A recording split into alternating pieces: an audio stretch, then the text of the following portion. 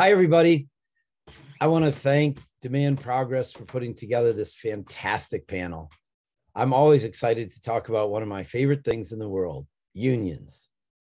Increasing workers' voice and power in their workplace, in their industry, and in our society at large is at the very center of my politics. I've spent the better part of my career fighting for workers' rights as a union organizer at SEIU, at the AFL-CIO, and now as a member of Congress. I'm pretty much the union organizer in Congress, and creating a multiracial working class movement to transform society is probably the single biggest organizing passion of my life. As both a frontline union organizer and a government official, I've seen both sides of the coin, the struggle that workers face every day and the power that comes with their ability to form a union and bargain collectively. Over the past year, we've witnessed workers exercising that power in new and exciting ways. Workers are on the march in workplaces that have fought unionization for years. Think Starbucks, Amazon, Apple, Trader Joe's, you name it. Despite Starbucks spending millions of dollars on union busting lawyers and consultants, there are now over 180 unionized Starbucks stores across the country, and more than 120 others have elections pending. Wow, that's incredible. Meanwhile, Amazon held up to 20 captive audience meetings a day leading up to the election in their Staten Island warehouse.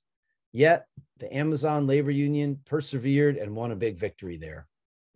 Last October, the world watched as over 100,000 workers joined together to go on strike in different places all across this country. Folks even gave the month a new name, Striketober. That momentum has continued well into this year. There were already 153 strikes from January to May of 2022, compared to 78 strikes during the same period in 2021. That's almost twice as many. It's incredible. Workers are fed up with low wages, poor benefits, and disrespect, and they're flexing their collective muscles by creating their own organizations and acting collectively. Look, y'all, there is real power in a union. I'm so inspired by the workers leading in this moment and creating the great next chapter of our American labor movement. And guess what?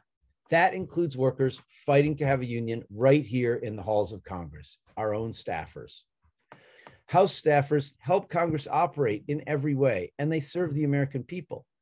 Unfortunately, until 2 months ago, they were not promised legal protection for acting or bargaining collectively.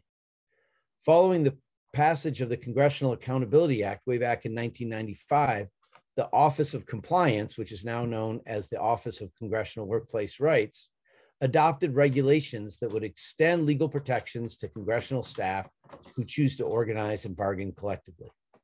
These regulations required congressional approval for enactment. At the time, Congress applied them to all the workers on Capitol Hill, like the Capitol Police and the Library of Congress, except the folks who work for us directly in our district offices, DC offices, and committees. So for 26 long years, our own direct staff have been denied this fundamental human right to have a say at work. Earlier this year, I was approached by the Congressional Workers Union and asked to introduce a resolution finally approving these regulations for them. I was so honored to be asked. The resolution garnered tremendous support, earning 165 original co-sponsors. It was undeniable that this was the right thing to do, but it wouldn't have happened without the workers taking that first step. At long last, on May 10th, the House passed my resolution, completing the final step to give most congressional workers in the House legal protection to organize and bargain collectively. On July 18th, these regulations will take full effect, extending legal protection to House staff who choose to unionize. See, power in a union, right in the temple of our democracy. It's been an incredible honor to work with the Congressional Workers Union as they fought tirelessly for their rights at work. They shared bravely their workplace experiences, good and bad, clearly illustrated their need for the protective right to organize, and demonstrated the sheer power of worker solidarity. It's a privilege to be able to support their efforts through legislation. All workers deserve a union, from coffee shops to warehouses to the halls of Congress. I'm here to keep on fighting right alongside them. Thanks so much in solidarity.